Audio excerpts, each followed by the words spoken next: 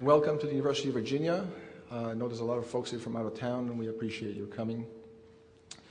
We are very fortunate to have today with us my friend and mentor, Randy Pausch.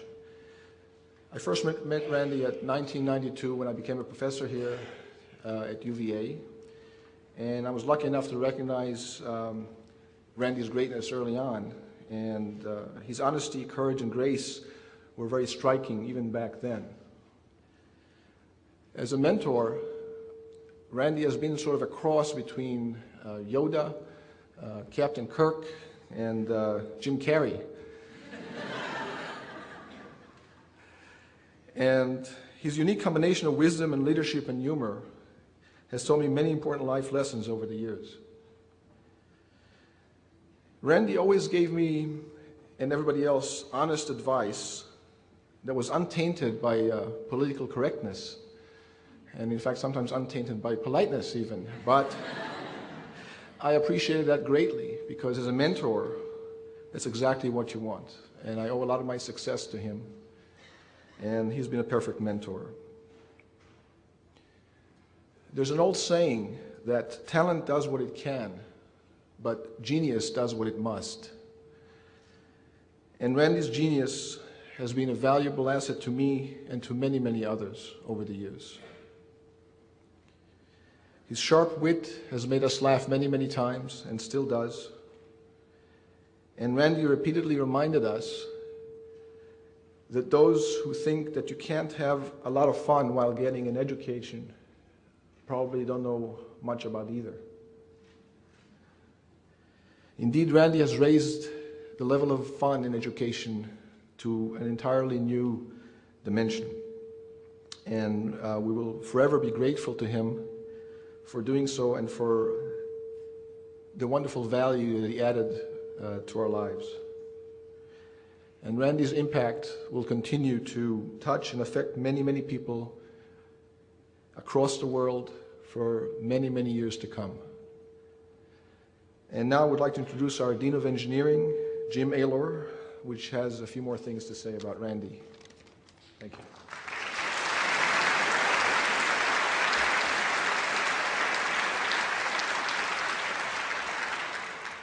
Wow.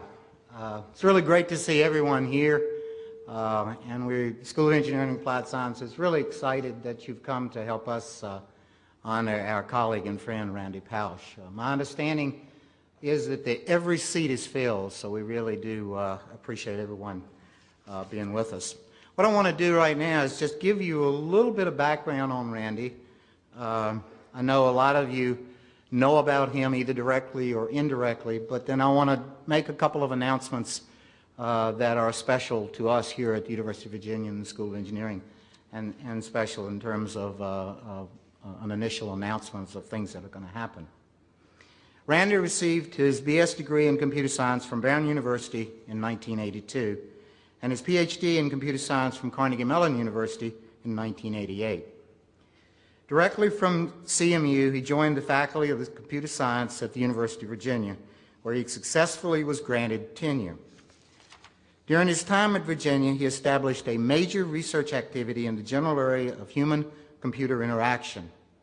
Probably more importantly, he was a dedicated educator and served as a mentor for many students and many of his colleagues.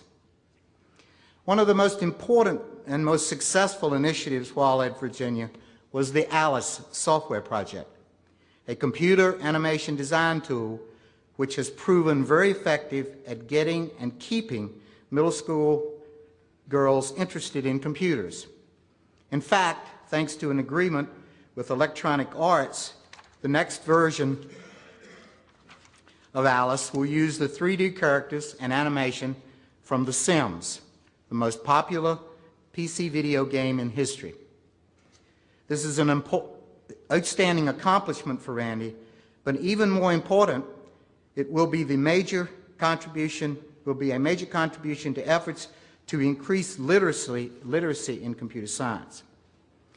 On behalf of Bob Pianta, Dean of the Curry School of Education, and myself, I am pleased to announce that the University of Virginia Young Woman Leaders Program a well-established mentoring program of the University of Virginia Women's Center and the Curry School of Education that pairs at-risk middle school girls with college women with the goal of boosting the self-esteem and leadership skills of both groups, is now planning to incorporate Alice into its mentoring program through a collaborative effort with the Department of Computer Science. This initiative will allow both the middle school girls and their college mentors to receive exposure to computing concepts through design of three-dimensional animated virtual worlds. This will impact several important fronts, all near and dear to Randy's heart, including encouraging young women to enter technology fields, helping at-risk groups, and building cross-disciplinary bridges. The university is honored to be able to incorporate Randy's great legacy into this worthwhile endeavor. At Carnegie Mellon, Randy co-founded the Entertainment Technology Center, an activity based on the principle of having technologists and non-technologists work together on projects that produce artifacts that are intended to entertain, inform, and inspire.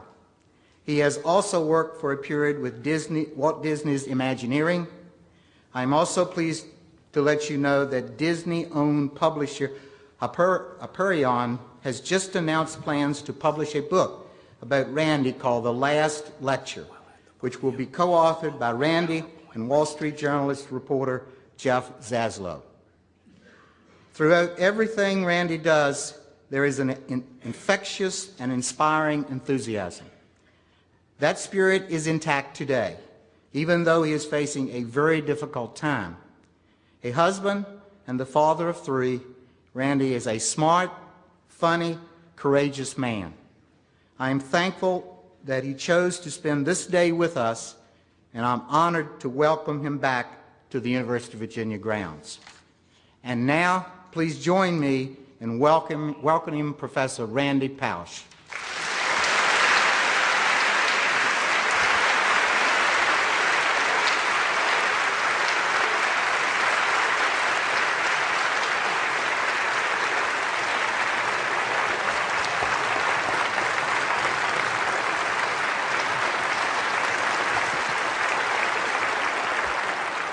Thank you. That's very kind, but never tip the waiter before the meal arrives. Thank you, Gabe and Jim. I couldn't imagine being more grateful for an introduction. These are two people that I've known a long, long time. I taught here at the University of Virginia. I love this school. It's just an incredible place filled with tradition and history and respect, the kind of qualities that I really admire, that I want to see preserved in American society. And this is one of the places that I just love for preserving that. I think the honor code alone at the University of Virginia just is something that every university administrator should study and look at and say, you know, why can't we do that too? So I think there are a lot of things about this place to love. I'm going to talk today on the topic of time management. The circumstances are, as you probably know, a little bit unusual. I think at this point I'm an authority to talk about what to do with limited time. My battle with pancreatic cancer started about 1.5 years ago. Fought, did all the right things, but it's, you know, as my oncologist said, if you could pick off a list, that's not the one you'd want to pick. So on August 15th, these were my CAT scans. You can see that if you scroll through all of them, there were about 12 tumors in my liver. And the doctors at that time said, you are likely to have I love the way they say it, you have 3 to 6 months of good health left. Right? Optimism and positive phrasing. It's sort of like when you're at Disney, what time does the park close? The park is open until 8. Right? So I have 3 to 6 months of good health. Well, let's do the math. Today is 3 months and 12 days. So what I had on my day timer for today was not necessarily being at the University of Virginia. I'm pleased to say that we do treat with palliative chemo. They're going to buy me a little bit of time, on the order of a few months, if it continues to work. I am still in perfectly good health. With Gabe in the audience, I'm not going to do push-ups because I'm not going to be shown up. Gabe is really in good shape. But I continue to be in relatively good health. I had chemotherapy yesterday. You should all try it. It's great. But it does sort of beg the question, I have finite time. Some people have said, so why are you going and giving a talk? Well, there are a lot of reasons I'm coming here and giving a talk. One of them is that I said I would. Right? That's a pretty simple reason, and I'm physically able to. Another one is that going to the University of Virginia is not like going to some foreign place. People say, aren't you spending all your time with family? And by coming back here for a day, I am spending my time with family both metaphorically and literally, because it turns out that many of you have probably seen this picture from the talk that I gave. These are my niece and nephew, Chris and Laura. And my niece, Laura, is actually a senior, a fourth year here at Mr. Jefferson's University. So Laura, could you stand up so they see what you've gotten taller? There we are.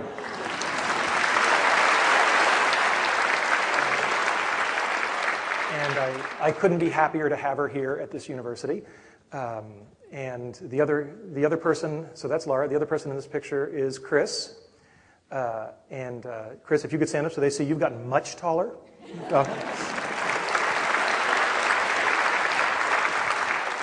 And they have grown in so many ways, not just in height. And it's been wonderful to see that and be an uncle to them. Is there anybody here on the faculty or PhD students of the history department? Do we have any history people here at all? Okay, anybody here is from history? Find Chris right after the talk, because he's currently in his sophomore year at William & Mary, and he's interested in going into a PhD program in history down the road. And there aren't many better PhD programs in history than this one. So I'm pimping for my nephew here, all right? Let's be clear, all right? So what are we going to talk about today? We're going to talk about, this is not like the lecture that you may have seen me give before. This is a very pragmatic lecture. And one of the reasons that I had agreed to come back and give this is because Gabe had told me that, and many other faculty members had told me that they had gotten so much tangible value about how to get more done. And I truly do believe that time is the only commodity that matters. So this is a very pragmatic talk, and it is inspirational in the sense that it will inspire you by giving you some concrete things you might do to be able to get more things done in your finite time. So I'm going to talk specifically about how to set goals, how to avoid wasting time, how to deal with a boss. Originally this talk was how to deal with your advisor, but I've tried to broaden it so it's not quite so academically focused, and how to delegate to people.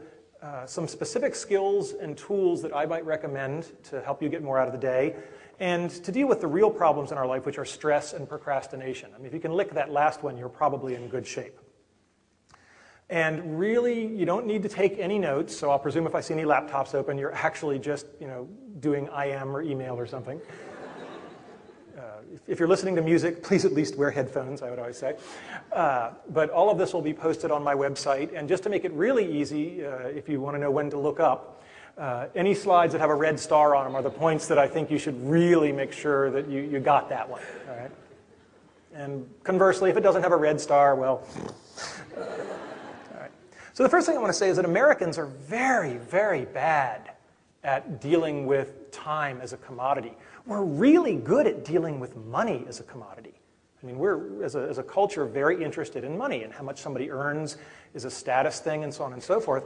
But we don't really have time elevated to that. People waste their time, and it just always fascinates me. And one of the things that I noticed is that very few people equate time and money, and they're very, very equatable. So the first thing I started doing when I was a teacher was asking my graduate students, well, how much is your time worth an hour? Or if you work at a company, how much is your time worth to the company? What most people don't realize is that if you have a salary, let's say you make $50,000 a year, it probably costs that company twice that in order to have you as an employee, because there's heating and lighting and other staff members and so forth. So if you get paid $50,000 a year, you are costing that company. They have to raise $100,000 in revenue. And if you divide that by your hourly rate, you begin to get some sense of what you are worth an hour. And when you have to make trade-offs of, should I do something like write software, or should I just buy it, or should I outsource this, having in your head what you cost your organization an hour is really kind of a staggering thing to change your behavior, because you start realizing that, wow, if I free up 3 hours of my time, and I'm thinking of that in terms of dollars, that's a big savings. So start thinking about your time and your money almost as if they are the same thing.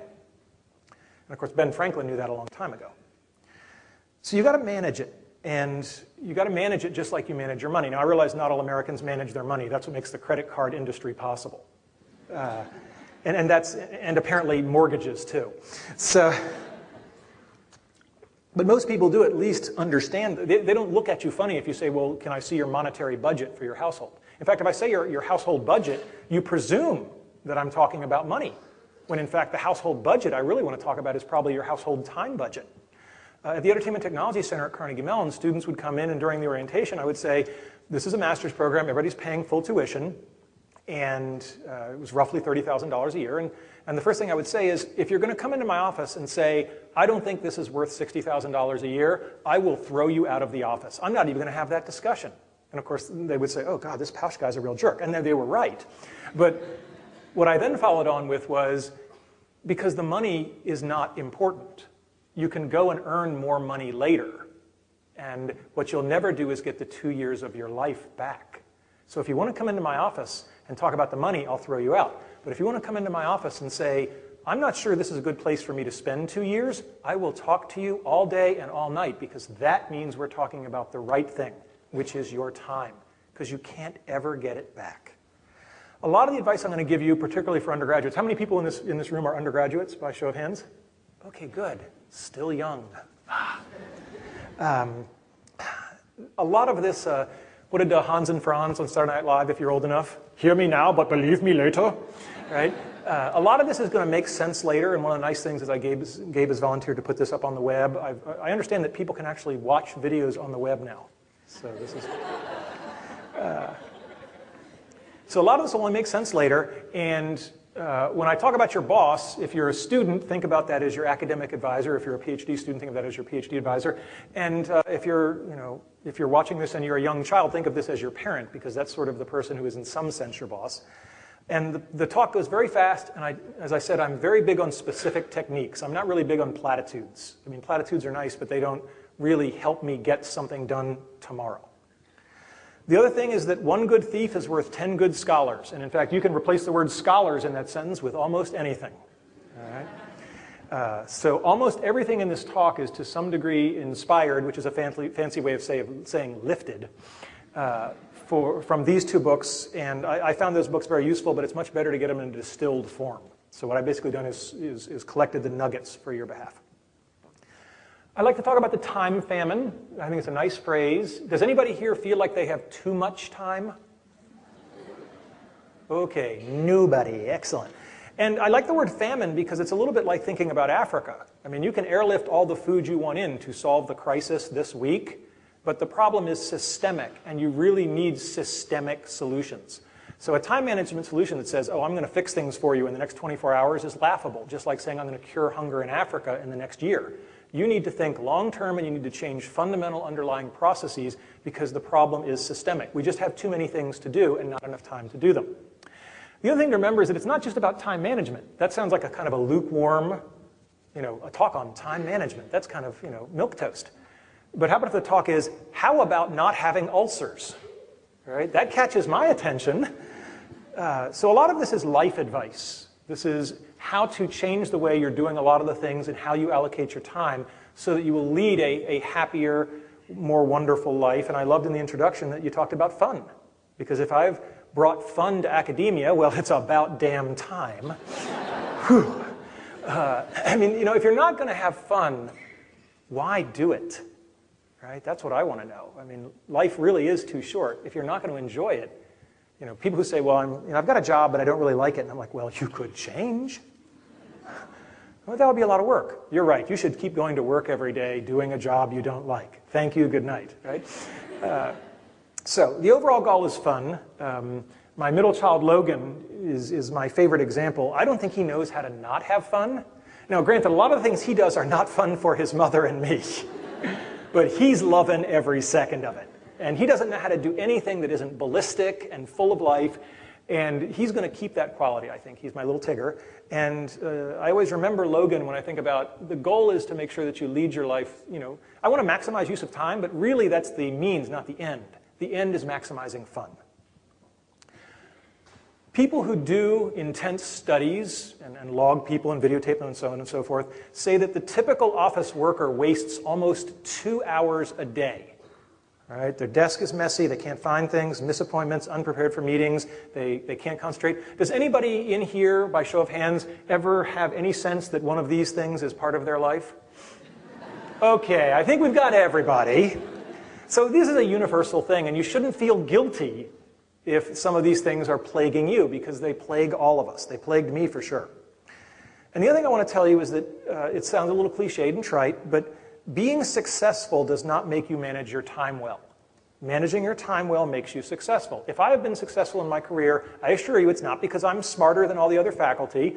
I mean, I'm looking around and looking at some of my former colleagues. I mean, I see Jim Cahoon up there. I am not smarter than Jim Cahoon, okay? You know, I constantly look around the faculty at places like the University of Virginia or Carnegie Mellon, and I go, damn, these are smart people, right? And I snuck in. But what I like to think I'm good at is the meta skills, because if you're going to have to run with people who are faster than you, you have to like find the right ways to optimize what skills you do have.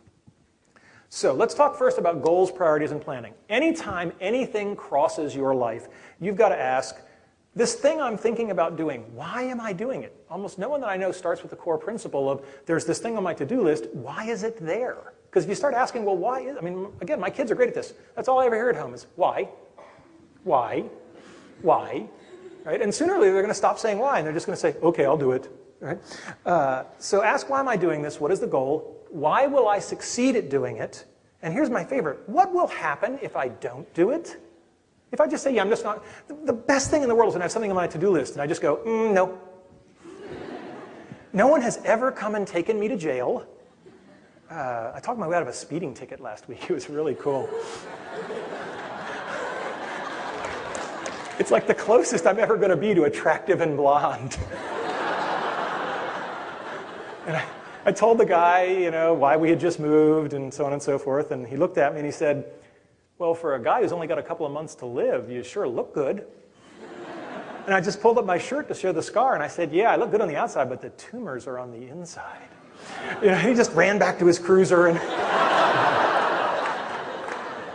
so that's one positive law enforcement experience for me. So the police have never come because I crossed something off my to-do list. And that's a very powerful thing because you just get all that time back. The other thing to keep in mind when you're doing goal setting is a lot of people focus on doing things right. I think it's very dangerous to focus on doing things right. I think it's much more important to do the right things. If you do the right things adequately, that's much more important than doing the wrong things beautifully. All right? It doesn't matter how well you polish the underside of the banister. Okay? And keep that in mind. Lou Holtz had a great list. Lou Holtz's 100 things to do in his life. And he would sort of once a week look at it and say, you know, if I'm not working on those 100 things, why was I working on the others? And I just think that's an incredible way to frame things. There's something called the 80-20 rule. Sometimes you'll hear about the 90-10 rule. But the key thing to understand is that a very small number of things in your life or on your to-do list are going to contribute the vast majority of the value. So if you're a salesperson, 80% of the revenue is going to come from 20% of your clients. And you better figure out who those 20% are and spend all of your time sucking up to them, because that's where the revenue comes. So you've got to really be willing to say, this stuff is what's going to be the value and this other stuff isn't. And you've got to have the courage of your convictions to say, and therefore, I'm going to shove the other stuff off of the boat. The other thing to remember is that experience comes with time, and it's really, really valuable, and there are no shortcuts to getting it. So good judgment comes from experience, and experience comes from bad judgment. So if things aren't going well, that probably means you're learning a lot and it'll go better later. This is, by the way, why we pay so much in American society for people who are, you know, typically older but have done lots of things in their past, because we're paying for their experience, because we know that experience is one of the things you can't fake. And do not lose sight of the power of inspiration. So Randy's in an hour-long talk, and you know, we've already hit our first Disney reference. Walt Disney's quote. Walt Disney has many great quotes, but one I love is, "If you can dream it, you can do it." And a lot of my cynical friends say, yada, yada, yada, to which I say, shut up. All right, inspiration is important, and I'll tell you this much. I don't know if Walt was right, but I'll tell you this much. If you refuse to allow yourself to dream it, I know you won't do it. So the power of dreams are that they give us a way to take the first step towards an accomplishment. And Walt was also not just a dreamer. Walt worked really hard. Disneyland, this amazes me because I know a little bit about how hard it is to put theme park attractions together, and they did the whole original Disneyland park in 366 days. That's from the first shovelful of dirt to the first paid admission. All right? Think about how long it takes to do something, say, at a state university.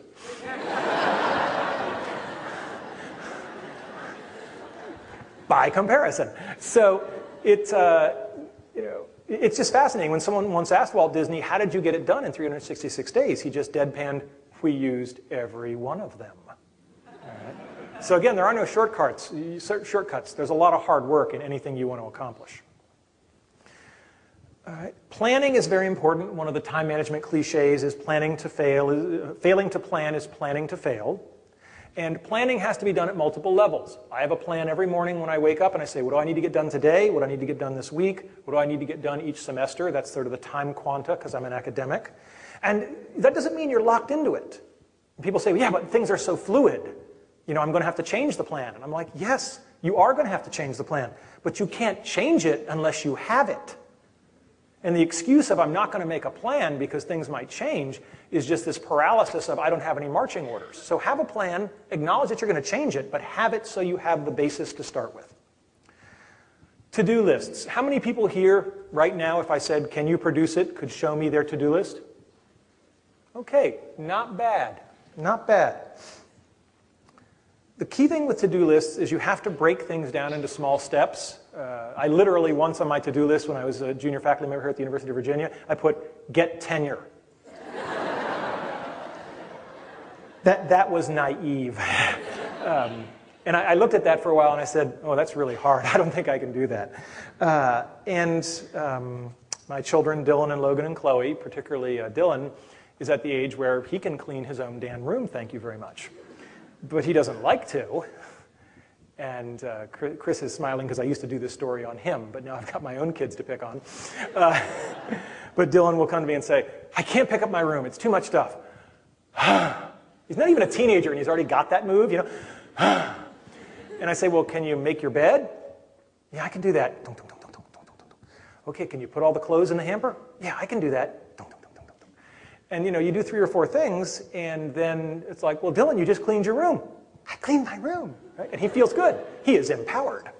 And everybody's happy. And, of course, I've had to spend twice as much time managing him as I could have done it by myself, but that's okay. That's what being a boss is about, is growing your people, no matter how small or large they might be at the time. The last thing about to-do lists or getting yourself going is if you've got a bunch of things to do the ugliest thing first. There's an old saying, if you have to eat a frog, don't spend a lot of time looking at it first. And if you have to eat 3 of them, don't start with the small one.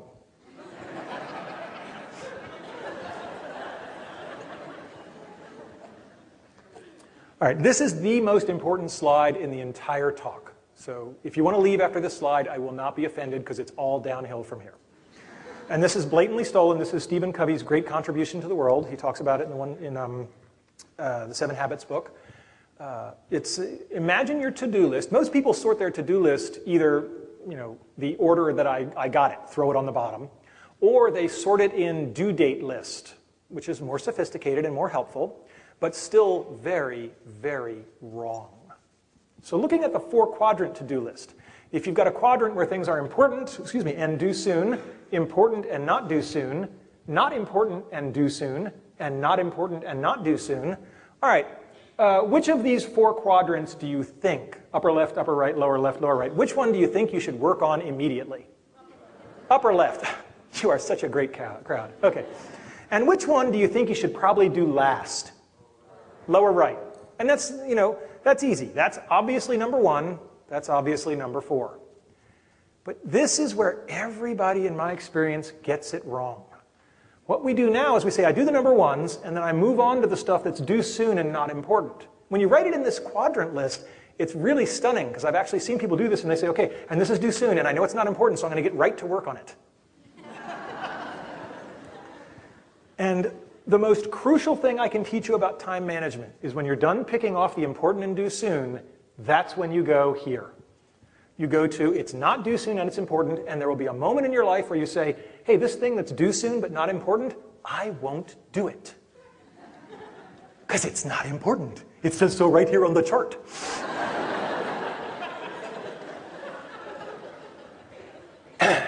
And magically, you have time to work on the thing that is not due soon but is important, so that next week it never got a chance to get here because you killed it in the crib.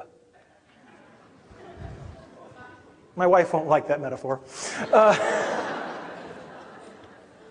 But you kill you solve the problem of something that's due next week when you're not under time stress because it's not due tomorrow. And suddenly you become one of those Zen-like people who just always seem to have all the time in the world because they've figured this out. All right, paperwork. The first thing you need to know is that having cluttered paperwork leads to thrashing. You end up with all these things on your desk, and you can't find anything, and the moment you turn to your desk is saying to you, I own you. I have more things than you can do. And they are many colors and laid out. So what I find is that it's really crucial to keep your desk clear, and we'll talk about where all that paper goes in a second. And you have one thing on your desk, because then it's like, aha, now it's Thunderdome. Me and the one piece of paper, right? And so I usually win that one. One of the mantras of time management is touch each piece of paper once. You get the piece of paper, you look at it, you work at it, and I think that's extremely true for email. How many people here, well, I'm going to take it for granted that everybody here has an email inbox. How many people right now have more than 20 items in their email inbox? Oh, I'm in the right room. Your inbox is not your to-do list. And my wife has learned that I need to get my inbox clear. Now, sometimes this really means just filing things away and putting something on my to-do list. But remember, the to-do list is sorted by importance. But does anybody here have an email program where you can press the sort by importance button? You know, it's amazing how people who build software that really is a huge part of our life and getting work done haven't a clue. And that's not a slam on any particular company. I think they all have missed the boat. And I just find it fascinating. Because everybody I know, or most people I know, have this inbox that, all right, I got to ask, how many people have more than 100 things in their email inbox? Oh, I'm just not going to keep going. This is too depressing. So you really want to get the thing in your inbox, look at it and say, I'm either going to read it right now or I'm going to file it and put an entry in my to-do list. And that's just a crucial thing, because otherwise, every time you go to read your email, you're just swamped, and it's just as bad as the cluttered paper. You're all trying to figure out how that heading goes with that picture. A filing system is absolutely essential. And I know this because I married the most wonderful woman in the world, but she's not a good filer. But she is now. Because after we got married and we moved in together and we resolved all the other typical couple things, I said, we have to have a place where our papers go, and it's in alphabetical order. And she said, well, that sounds a little compulsive. And I said, okay, honey. So I went out to IKEA, and I got this big, nice, way too expensive, big wooden, fake mahogany thing with big drawers. So she liked it because it looked kind of nice. And having a place in our house where any piece of paper went and was in alphabetical order did wonderful things for our marriage. Because there was never any of this, honey, where did you put blah, blah, blah? Right? And there was never being mad at somebody because they had put something in someone else's place. There was an expected place for it. And when you're looking for important receipts or whatever it is, this is actually important. And we have found that this has been a wonderful thing for us. I think file systems among groups of people, whether it's a marriage or an office, are crucial. But even if it's just you, having a place where you know you put something really beats all hell out of running around for an hour going, where is it? I know it's blue, and I was eating something when I read it. I mean, this is not a filing system. This is madness. A lot of people ask me, so Randy, what does your desk look like? So, as my wife would say, this is what Randy's desk looks like when he's photographing it for a talk. The important thing is that I'm a computer geek, so I have the desk off to the right, and then I have the computer station off to the left. I like to have my desk in front of a window whenever I can do that. This is an old photograph. These have now been replaced by LCD monitors, but I left the old picture because the crucial thing is it doesn't matter if they're fancy high-tech. The key thing is screen space. Lots of people have studied this. How many people in this room have more than one monitor on their computer desktop? Okay, not bad. So we're getting there. It's starting to happen. What I've found is that I could go back from 3 to 2, but I just can't go back to 1. There's just too many things, and as somebody said, it's the difference between working on a desk, like at home, and trying to get work done on the little tray on an airplane. In principle, the little tray on the airplane is big enough for everything you need to do. It's just that in practice, it's pretty small. So multiple monitors, I think, are very important, and I'll show you in a second what I have on each one of those. And I believe in this multiple monitor thing. We believed in it for a long time.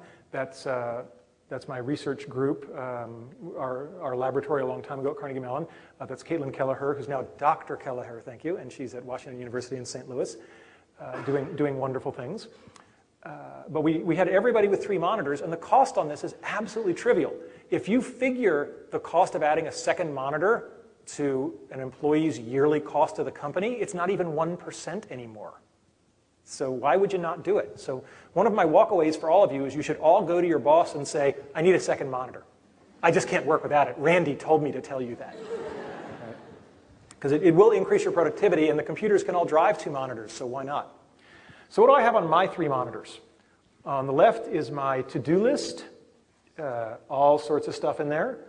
And my system, we're all idiosyncratic. My system is that I just put a number 0 through 9, and I use an editor that can quickly sort on that number in the first column. But the key thing is it's sorted by priority. In the middle is my mail program. Note the empty inbox. And I try very hard. I sleep better if I go to sleep with the inbox empty. When my inbox does creep up, I get really testy. So my wife will actually say to me, I think you need to clear the inbox. On the third one is a calendar. This is from a number of years ago, but that's kind of like what my days would be. I used to be very heavily booked. And I don't care which software you use. I don't care which calendar you use. I don't care if it's paper or computer. Whatever works for you, but you should have some system whereby you know where you're supposed to be next Tuesday at 2 o'clock. Because even if you can live your life without that, you're using up a lot of your brain to remember all that. And I don't know about you, but I don't have enough brain to spare to use it on things I can have paper or computers do for me. So back to the overview. On the desk itself, let's zoom in a little bit. Look, I have the one thing I'm working on at the time. I have a speakerphone. This is crucial. How many people here have a speakerphone on their desks? Okay, not bad, but a lot more people don't. Speakerphones are essentially free. And I spend a lot of time on hold, and that's because I live in American society where I get to listen to messages of the form, your call is extremely important to us. Watch while my actions are cognitively dissonant from my words.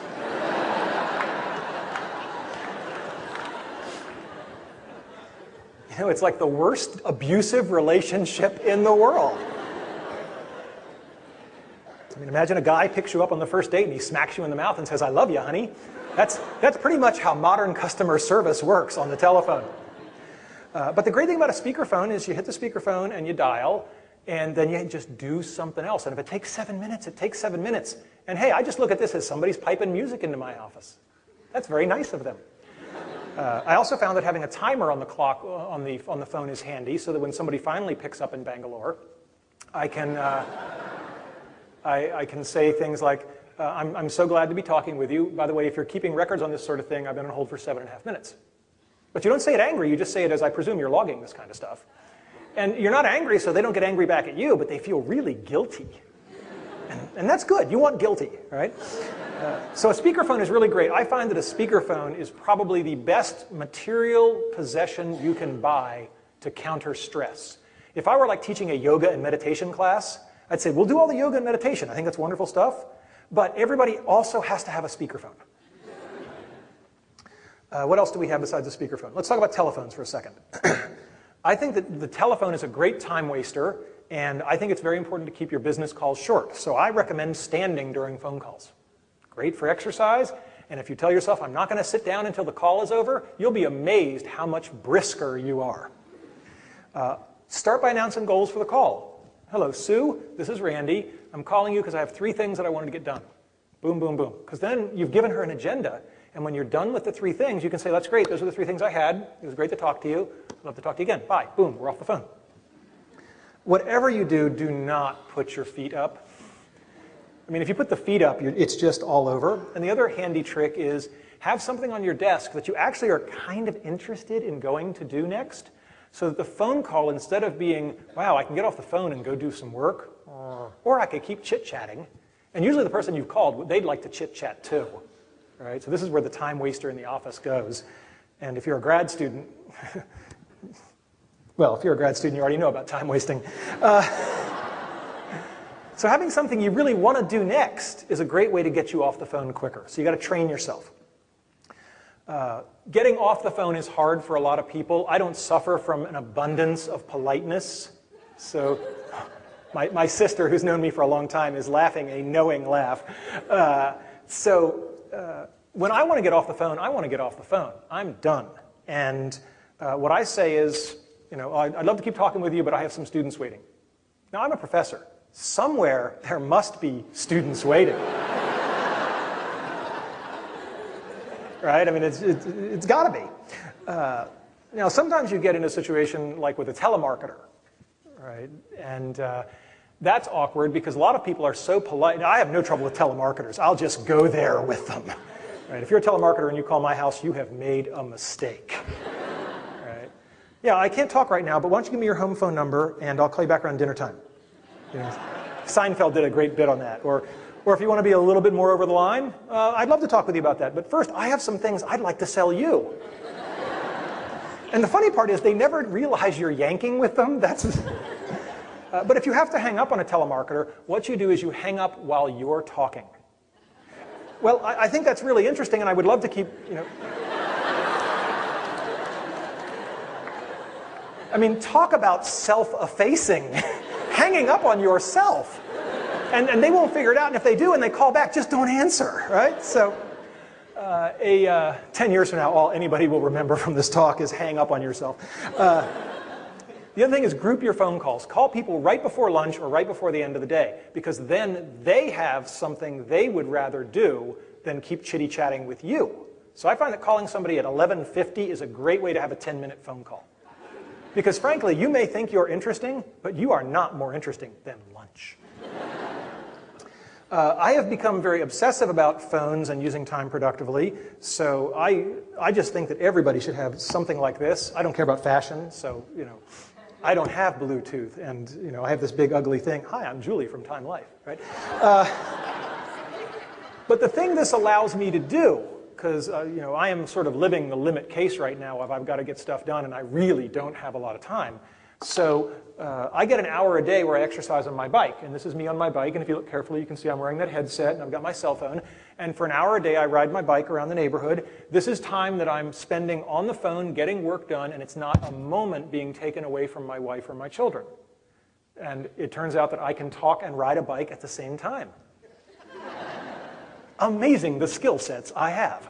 So it works better in warm weather climates, but I have just found that having a headset frees me up. Even if it's just around the house, you wear a headset, you can fold laundry. It's an absolute twofer. And I just think telephones should have headsets, and someday we will all have the Borg implant, and it will be a non-issue. What else is on my desk? I have sort of one of those address stampers because I got tired of writing my address. I have a box of Kleenex. In your box at work, if you're a faculty member, you have to have a box of Kleenex. Because Jim is laughing, right? At least if you teach the way I do, there will be crying students in your office. And what I found to diffuse a lot of that is that I would have CS352 or whatever written on the side of the Kleenex box. And I would turn it as I handed it to them. And they would take the Kleenex and they would be like, oh, I said, yeah, it's for the class. You're not alone. So having Kleenex is very important. And thank you cards. I'll now ask the embarrassment question, and I don't mean to pick on you, but it just points things out so well. By show of hands, who here has written a thank you note that is not a quid pro quo? I don't mean, oh, you gave me a gift, I wrote you a thank you note. And I mean a physical thank you note with a pen and ink and paper, not email, because email's better than nothing, but it's that much better than nothing. Okay? How many people here have written a thank you note in the last week? Not bad. I do better here than at most places, because it is UVA. Chivalry is not that. But that's how many people in the last month? How many people in the last year? The fact that there are a non-trivial number of hands not up for the year means that anybody who's in this audience, his parents are going, ooh, that was my kid. Thank you notes are really important. They're a very tangible way to tell someone how much you appreciated things. I have thank you notes with me, and that's because I'm actually writing some later today to some people who've done some nice things for me recently. And you say, well, God, do you have time for that? And I'm like, yes, I have time for that, because it's important. Even in my current status, I will make time to write thank you notes to people. And even if you're a crafty, weaselly bastard, you should still write thank you notes, because it makes you so rare that when someone gets a thank you note, they will remember you. Right? It seems like the only place that thank you notes are really taken seriously anymore is when people are interviewing for jobs. They now sometimes write thank you notes to the recruiters, which I guess shows a sign of desperation on the part of the recent graduates. But thank you notes are a wonderful thing, and I would encourage all of you to go out and buy a stack at your local dime store and have them on your desk so that when the moment seizes you, it's right there. And I leave my thank you notes out on the desk, readily accessible. And as I've said before, gratitude is something that can go beyond cards. When I got tenure here, I took my whole research team down to Disney World on my nickel for a week.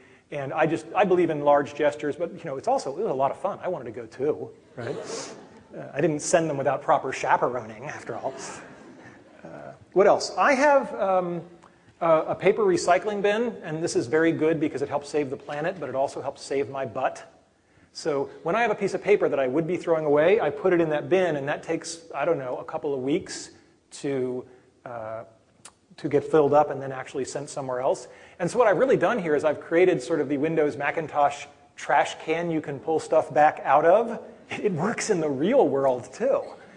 And about once a month, I go ferreting through there to find the receipt that I didn't think I'd ever need again that I suddenly need. And it's extremely handy. I suspect that if I were giving this talk in 10 years, I would say I just put it in the auto scanner. Right? Because I find it almost inconceivable that 10 years from now, first off, that a lot of the stuff would be paper in my hands anyway. But if it were paper, that I would have any notion of doing anything other than putting it on the desk where it goes zip and it's already scanned because it touched the desk. Right? This kind of stuff is not really hard to do. So I think that's what's going to happen. And of course, I have a phone book, notepad. I can't live without Post-it notes. Right? And the view out the window of the dog. Because the dog reminds me that I should be out playing with him. When I got married, I married into a family. I got a wife and 2 beautiful dogs. There's the other one. Could you help me with the debate I've had with my wife? By show of hands, how many people would semantically say the dog is on the couch? Nobody. Thank you. Thank you.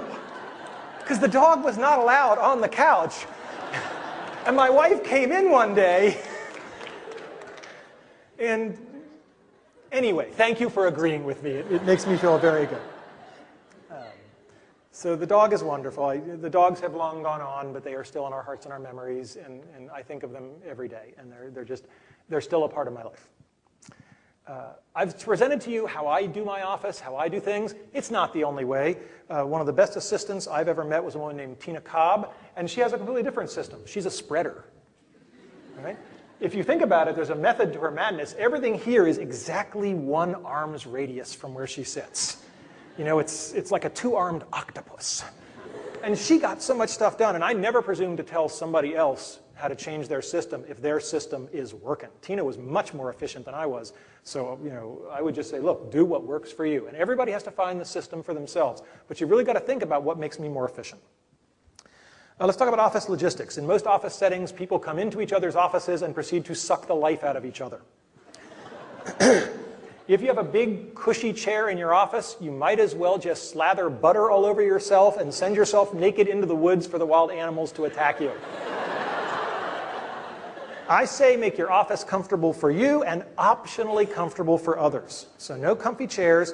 I used to have folding chairs in my office, folded up against the wall. So people want to come into me and talk with me, they can stand. And I would stand up because then the meeting's going to be really fast because we want to sit down. But then if it looks like it's something that we should have a little more time on, I very graciously go over and open the folding chair. I'm such a gentleman. Some people do a different tack on this. They have the chair already there, but they cut 2 inches off the front leg. So the whole time you're in their office, you're sort of scooting yourself up. I'm not advocating that, but I thought it was damn clever the first time I saw it. Scheduling yourself. Verbs are important. You do not find time for important things. You make it. And you make time by electing not to do something else. There's a term from economics that everybody should hold near and dear to that heart, and that term is opportunity cost. The bad thing about doing something that isn't very valuable is not that it's a bad thing to have done it. The problem is that once you spend an hour doing it, that's an hour you can never again spend in any other way, and that's important. Now, how do you keep these unimportant things from sucking into your life? You learn to say no. It's great. My youngest child, Chloe, is at an age where this is her new word. About 2 weeks ago, she learned it. And it's like now everything is no, no, no, no, no, no, no, no. She should be giving this talk. Right? And I asked her, and she said, no. So she's home playing. All right? But we all hate to say no, because people ask us for help, and we want to be gracious. So let me teach you some gentle no's. The first one is, I'll do it if I'm really strapped, but I want to help you. I don't want you to be in the bind. So if nobody else steps forward, I will do this for you. All right?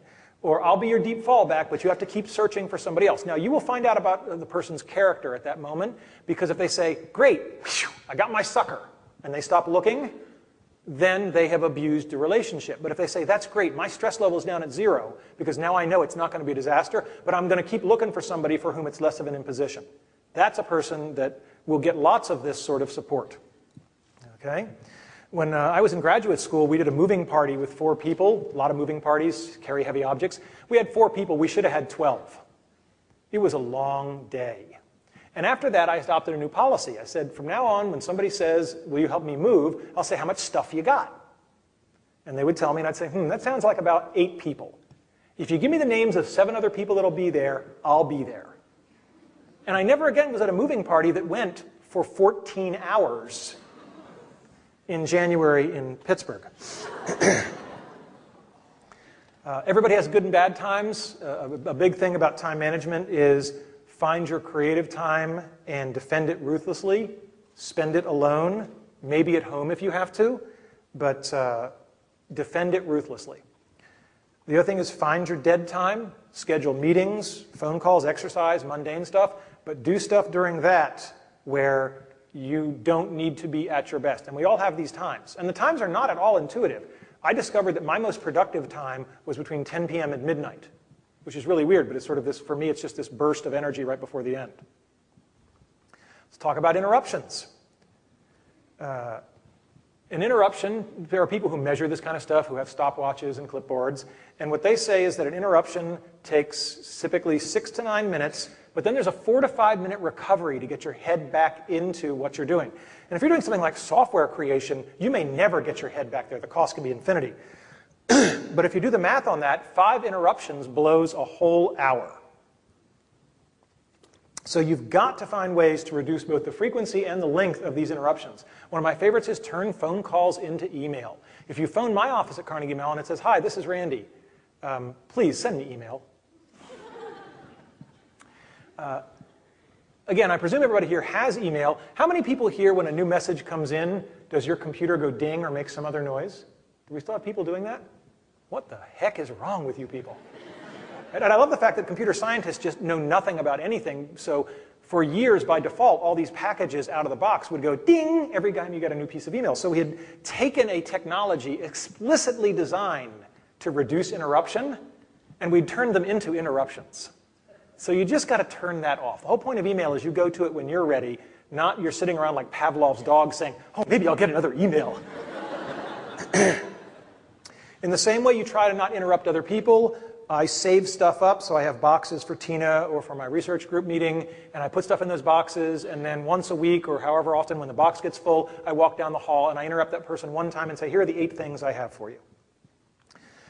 How do you cut things short? Because people always want to spend more time than you want to spend. Well, you can say, look, somebody interrupts you and says, got a few minutes, and I say, well, I'm in the middle of something right now. And that tells them, I'm interrupting it, I'm going to do it quickly, but I got to get back to that. Or you can say, I only have 5 minutes. The great thing about that is that later you have the privilege of extending that if you so choose, but when the 5 minutes are up, you can say, well, I said at the beginning I only had 5 minutes and I really have to go now. So it's a very socially polite way to bound the amount of time on the interaction. If somebody's in your office and they don't get it, now I'm not saying that as a computer scientist I have an inordinate amount of time to opportunity to interact with people with no social skills.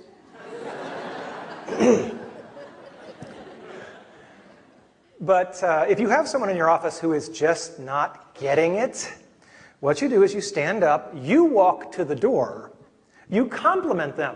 For some reason, this is a crucial part of the process. You thank them and you shake their hand. And if they still don't leave, which is pretty much a guarantee that you're dealing with someone from my tribe, then you're in the doorway, you just keep going. What I have found is that people don't like it when you look at your watch while you're talking with them. So what I do is I put a wall on the clock right behind them so it's just off axis from their eyes, and I can just kind of glance over a little bit when I need to see what time it is. It's a very nice way to get me information without being rude to them. Time journals. Time is the commodity. You better find out where your time is going. So monitor yourself and update it throughout the day. You can't wait till the end of the day and say, what was I doing at 10:30? Because our memories aren't that good. So what you do, and I really hope that technology within another 5 years or so will be so good that the time journals can be created automatically, or at least some facsimile of it. But until then, what we do is we monitor it ourselves. So this is what an empty time journal would look like. The details aren't important, but the key thing is that when you fill it in, you've got a bunch of categories and what I was doing, and you can do this very informally, but you get a lot of real data about where your time went. And it's always very different. Anybody who's done monetary budgeting, you look at it and you go, wow, I didn't know I was spending that much on dry cleaning or restaurants. It's always a fascinating surprise. And you always spend more than you think. But with time budgets, you find out that the time is just going wildly differently than you would have imagined. The best example of this I know is Turing Award winner Fred Brooks's time clocks. He's a brilliant computer scientist, but he also has this great array of clocks in his office. And when you go in and talk to him, he says, is this meeting about research or teaching or whatever? And then he flips the appropriate switch. And at the end of the week, he knows exactly where his time went. The man is a genius. When I meet with students, and this is, I think, just as appropriate for people in the workplace, I say, what's your schedule? You have a set of fixed meetings every week. And what you have to do is you have to look at those and identify the open blocks where you're going to waste time. And I can tell you're going to waste time just by looking at it. So in this case, you've got a class where you've got a class at a certain point, and then you've got a gap until the next class. So I've identified those here. And the gaps between classes that in this case last an hour or an hour and a half, this is just prime time to be wasted. So what I always taught my students was make up a fake class. The fake class is go to one specific place in the library during that hour, and when you're sitting there with just you in the library and your books, there's a pretty good chance you might actually study. So don't go and hang out with friends for an hour, just make that a fake class, make your own little study hall. It's a simple trick, but it's amazing how effective it is when somebody just explicitly does it. When you've got your time journal data, what do you figure out from that? What am I doing that doesn't need to be done? What can someone else do? I love every day sort of saying, what am I doing that I could delegate to somebody else? My sister is again laughing because she knows who that person was in our youth. What can I do more efficiently? And how am I wasting other people's time? When you get good at time management, you realize that it's a collaborative thing. I want to make everybody more efficient. It's not a selfish thing. It's not me against you. It's how do we all collectively get more done? As you push on the time journal stuff, you start to find that you don't make yourself more efficient at work so you can become some sort of uber worker person. You become more efficient at work so you can leave at 5 and go home and be with the people that you love. People call this work-life balance. For the junior faculty, you may have heard of it in some sort of mythical sense. But it is possible. I found that I worked fewer hours after I got married, and I got more done. And I was always fascinated in graduate school that the people who graduated fastest with their PhDs were the people who had a spouse and kids. And I said, how can that be? That's like a built-in boat anchor, right? You know, you got all these other demands on your time, and I'm like a single guy, and I got all the time in the world, and that's the problem. I approach it like I got all the time in the world, so my time isn't precious. When you got a spouse and little kids, your spouse is likely to say things to you like, you better not be in at that grad school more than 40 hours a week, so when you come in, you're not sitting around playing computer games. Not that I ever did that. But when you come in, you're coming in and you're doing work. And I found, like most people, that once I got married and had kids, my whole view of time management really got, I mean, we were playing for real stakes now, because now there are people whose lives are impacted if I'm spending too much time at work. The other thing about time management, it makes you really start to look through a crystalline lens and figure out what's important and what's not. I love this picture. I've blanked out her name, but this says blah, blah, blah, blah, blah. This is a pregnant woman, and it says she is worrying about the effect on her unborn child from the sound of jackhammers. So they're doing construction, and the people here are laughing because they can see that this woman who's so concerned about the jackhammers affecting her unborn child is holding a lit cigarette. You got to get really good at saying, I got to focus my time and energy on the things that matter and not worry about the things that don't. Now, I'm not a medical doctor, and I don't play one on TV, but I'm willing to bet that if I were the fetus, I'd be saying, put the cigarette out, Mom! I can deal with the noise! Alrighty, so in terms of, I want to tell you a little story about effective versus efficient. I actually was going to give this talk a couple of weeks ago, and I talked with Gabe about it, and we were going to come up here because, as a surprise for my wife, her favorite musical group in the whole world is the Police, and has been for a long, long time. They're a wonderful group. And so we said, hey, we're going to drive up to Charlottesville and see them. We managed to get some tickets. And I said, well, honey, well, as long as we're up there, I promised Gabe a long time ago that I wanted to give my time management talk. And she said, okay, because it's about a 3-hour drive, so it's very efficient to couple these two trips together. And about 2 days later, she said, you know, honey, I know how you are with talks. And before you give one for a couple of days, you start to obsess. And as we talked through it, she said, so we're going to go up, and this couple's time away, we'd gotten a sitter to watch the kids, and this couple's time away is going to be eaten up by you obsessing over and preparing this talk. And I thought about it, and I said, okay, so obviously the right solution is we should keep our couple's time. We'll go up, we'll see the concert, you know, we'll have our time together, and I'll just schedule a different day, and I'll go up on a one-day trip, and I'll do the talk. And she said, wow, that was easy. And I was, right, once you frame it in the right way, and you say, yeah, the cost here is that I have to do the drive a second time, but it turns out I'm doing the drive with my nephew Christopher, and we talk, and my mom, it turns out. So the time wasn't even dead time, so there was no loss at all. But the key thing was we said, it's not about efficiency, it's about effectiveness and best overall outcome. And of course, one of the nice things was that we did get to go to the Police concert, and I really want to thank Gabe and Jim Ayler because we really went to the concert. And my wife was very happy. I'm the guy in the back saying, she's not paying any attention to me today. But it was wonderful. And he is a charming gentleman in person. He is absolutely charming. So let's talk about procrastination. There's an old saying, procrastination is the thief of time. Procrastination is hard. And I have a little bit of an insight here for you. We don't usually procrastinate because we're lazy. Sometimes people rationalize their procrastination. They say, well, gee, if I wait long enough, maybe I won't have to do it. Right? That's true. Sometimes you get lucky. All right? And other people say, gee, if I start on it now, I'm just going to spend all the time on it. If I only give myself the last 2 days, I'll do it in 2 days because that's the work expands to fill the time available, Parkinson's law. That's marginally true. But I think the key balance here is to understand that doing things at the last minute is really expensive. And it's just much more expensive than doing it just before the last minute. So if you're doing something and you can still mail it through the US mail, you have suddenly avoided the, oh my God, I've got to do the whole FedEx thing. Now, I love FedEx. FedEx supports our whole universal habit of procrastination. But it also allows us to get stuff there when it really has to be there in a hurry. So that's a wonderful thing. But I think you have to realize that if you push things right up to the deadline, that's where all the stress comes from. Because now you can't reach people, If somebody is out of the office for just one day, your whole plan is upset, so you really have to work hard on this kind of stuff. The other thing is that deadlines are really important. We are all essentially deadline driven, so if you have something that isn't due for a long time, make up a fake deadline and act like it's real. And that's wonderful because those are the deadlines when push comes to shove. You can slip them by a couple of days and it's all right, so they're less stressful. If you are procrastinating, you've got to find some way to get back into your comfort zone.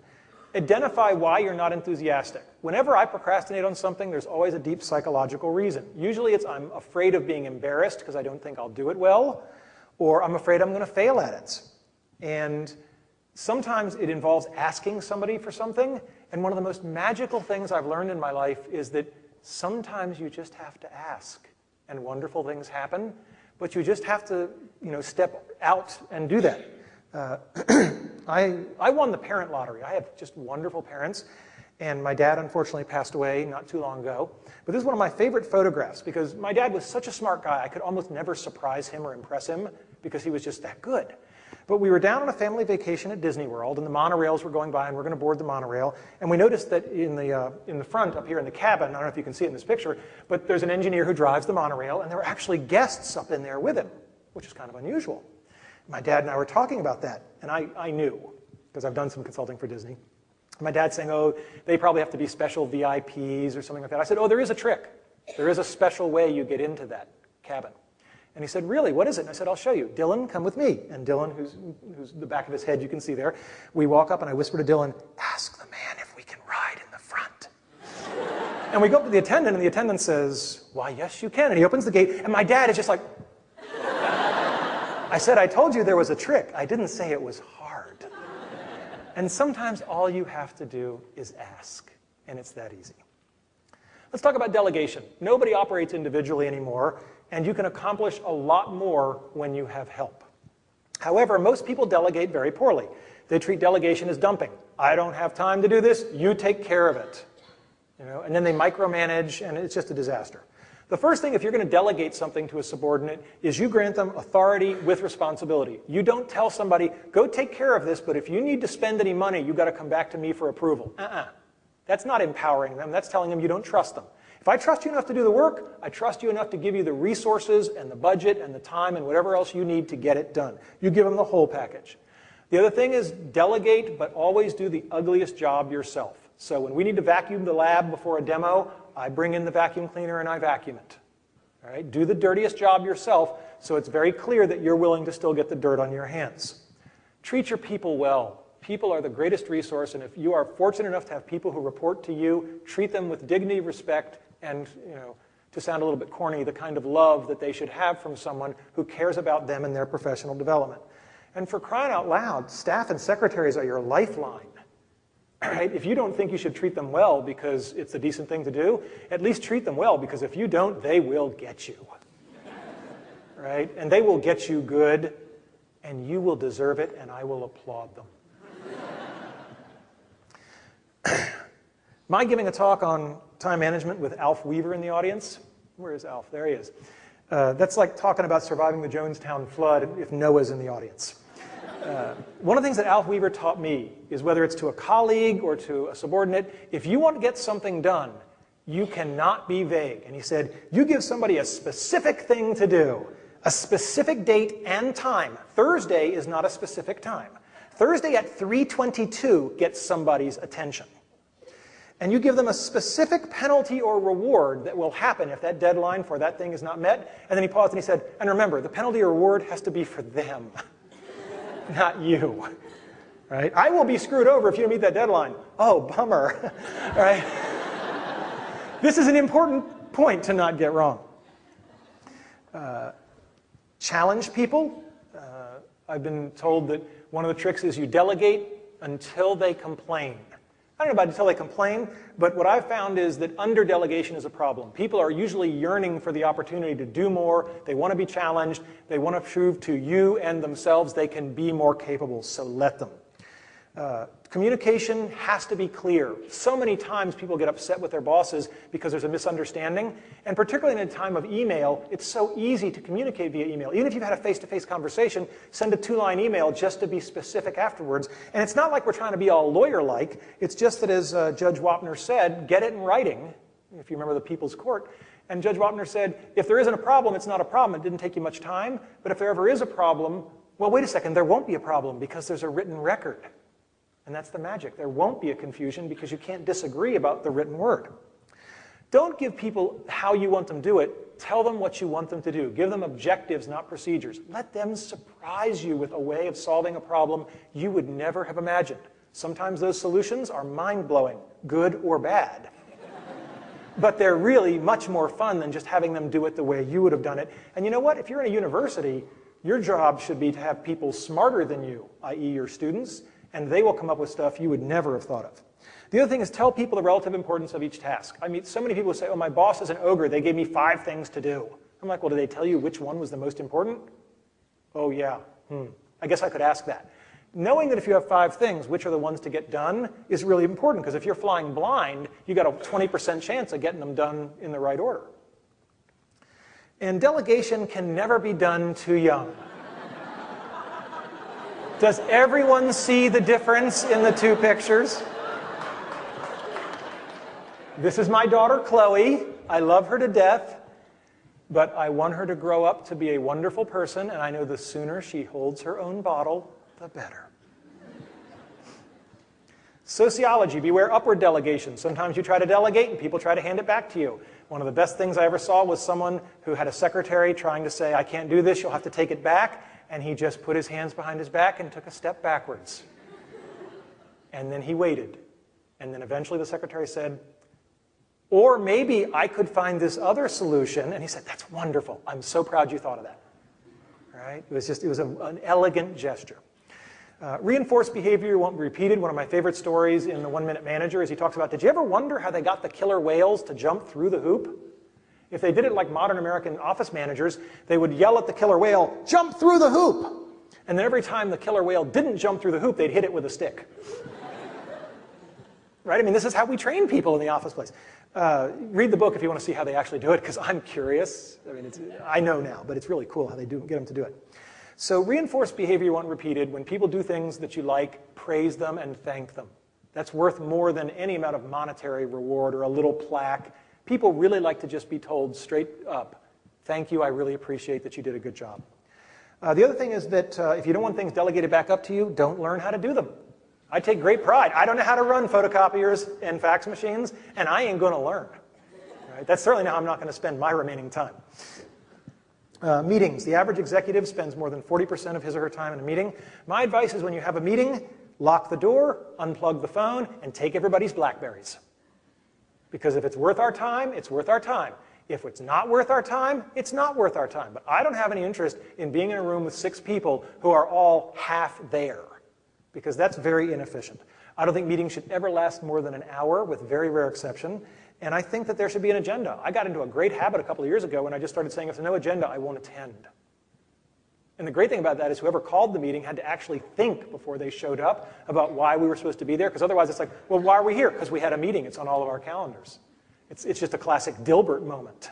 So most important thing about meetings, and again, this comes from the 1 Minute Manager, 1 minute minutes. At the end of a meeting, somebody has to have been assigned the scribe, and they write down in 1 minute or less what decisions got made and who is responsible for what by when, and then they email it out to everybody. Because if you don't do that, you have your next weekly meeting next week, and you all sit around going, now who was going to do this?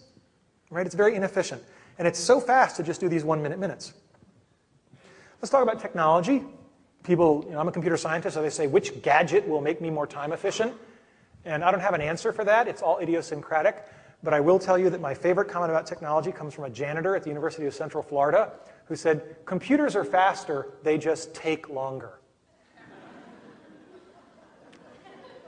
That's Zen right there. So that's another way of saying only use technology that's worth it. And worth it is end to end, did it make me more efficient? And that depends on how you work, and we're all different. And remember that technology is getting insane. I walked into McDonald's and I ordered, Happy Meal number 2, and they said, would you like a cell phone with that? I went to the grocery store to buy 16 slices of American cheese, and you get Grolier's Encyclopedia. So with 16 slices of cheese, you get all of man's knowledge for free.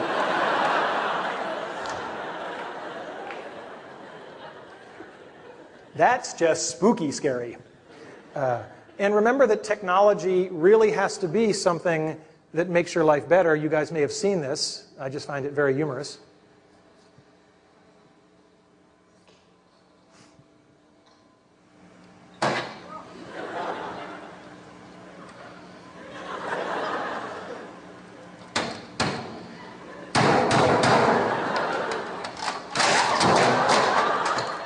So, only use technology that helps you.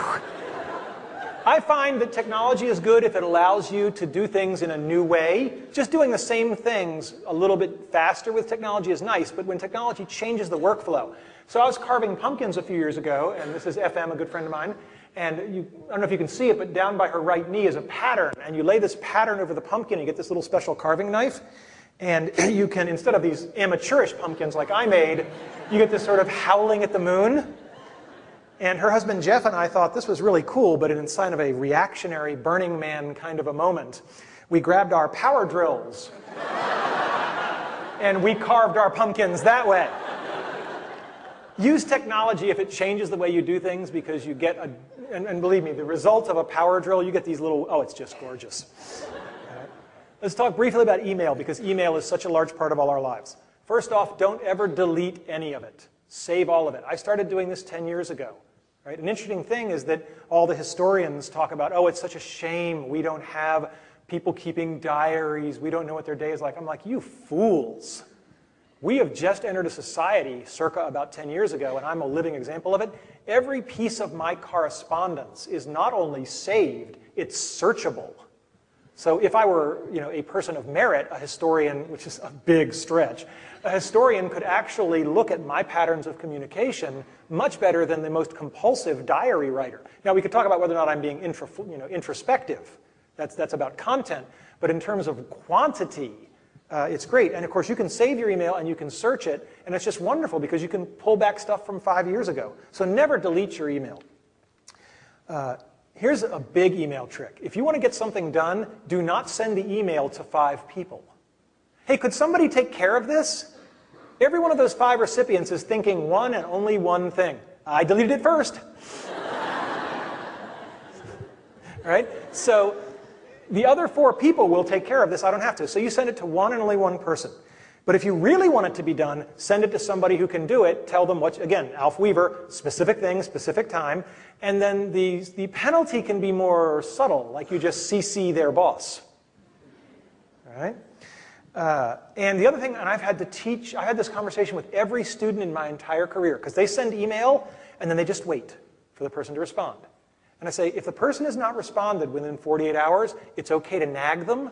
And the reason it's okay to nag them, because if they haven't responded within 48 hours, the chance that they are ever going to respond is 0. I mean, maybe not 0, maybe that small. But in my experience, if people don't respond to you within 48 hours, you'll probably never hear from them, so just start nagging them.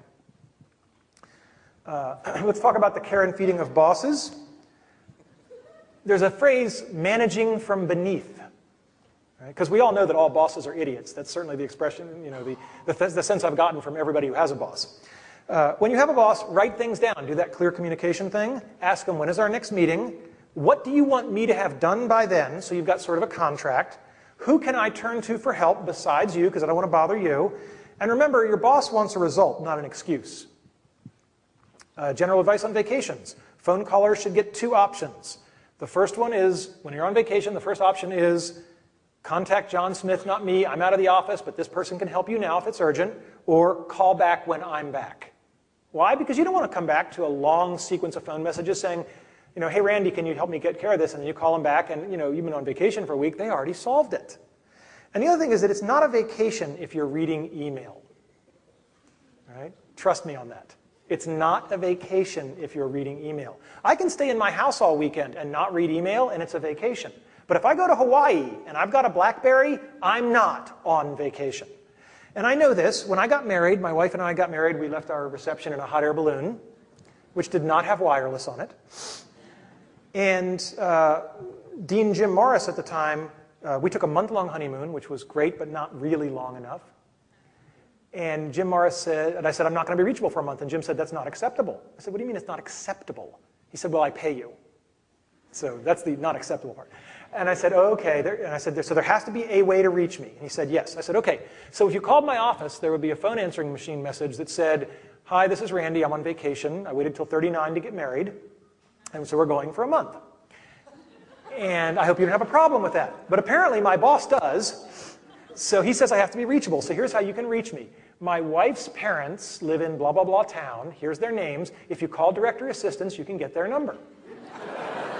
And then if you can convince my new in-laws that your emergency merits interrupting their only daughter's honeymoon, they have our number.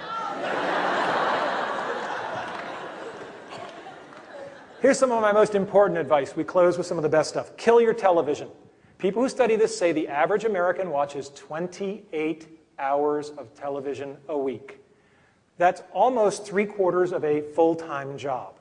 So if you really want to get time back in your life, you don't have to kill your television, but just unplug it, put it in the closet, and put a blanket over it.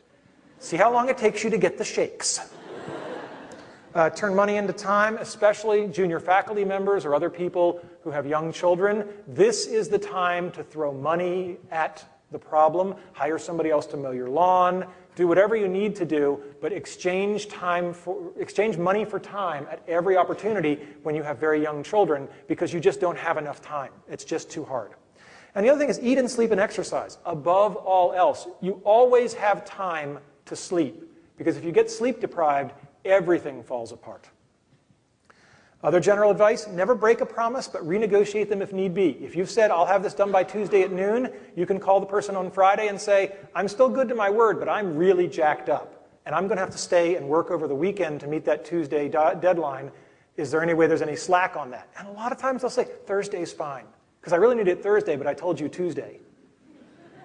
Or they'll say, oh, it's no problem, I can have Jim do that instead of you. He has some free time. Now, if they say, no, there's no wiggle room here, you say, that's okay, no problem, I'm still good to my word. All right? If you haven't got time to do it right, you don't have time to do it wrong. That's self-evident. Recognize that most things are pass-fail. People spend way too much time. There's a reason we have the expression good enough. It's because the thing is good enough. And the last thing is get feedback loops. Ask people in confidence. Because if someone will tell you what you're doing right or doing wrong, and they'll tell you the truth, that's worth more than anything else in the whole world. I recommend these two books. Time management is not a late-breaking field. Both these books are old books, but I recommend them highly. And it's traditional to close a talk like this with, here's the things I told you about. I'm not going to tell you the things I told you about. I'm going to tell you the things that you can operationally go out and do today. First thing, if you don't have a day timer or a personal digital assistant, a Palm Pilot or whatever, go get one. Put your to-do list in priority order. You can use the 4 quadrants or do what I do, just put a number 0 to 9, but sort it by priority. And do a time journal. If that's really too much effort, just count the number of hours you watch of television in the next week. That's my gift to you. And the last thing is, once you've got your day timer, make a note for 30 days from today. It's okay if that one goes ding to remind you. And revisit this talk in 30 days. It'll be up on the web, courtesy of Gabe. And ask, what have I changed? And if I haven't changed anything, then we still had a pleasant hour together. If you have changed things, then you'll probably have a lot more time to spend with the ones you love. And that's important. Time is all we have. And you may find one day you have less than you think. Thank you.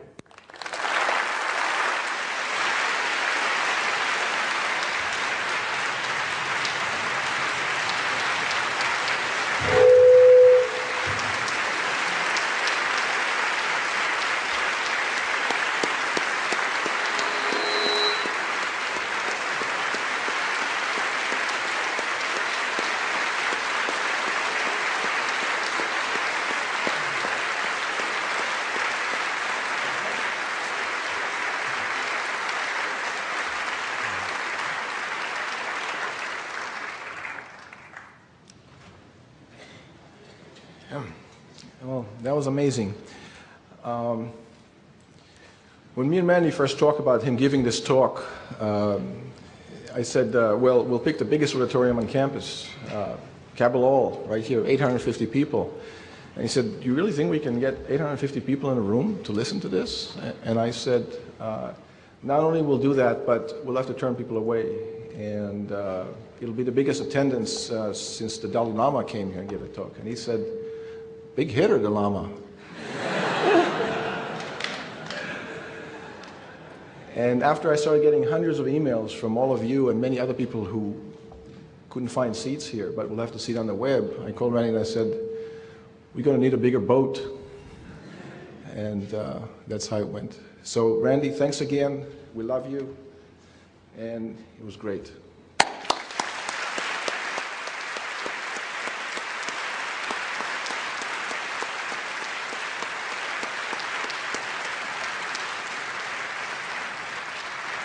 And there's refreshments, teas, and cookies in the lobby, so go out there and have a snack, and we'll see you there.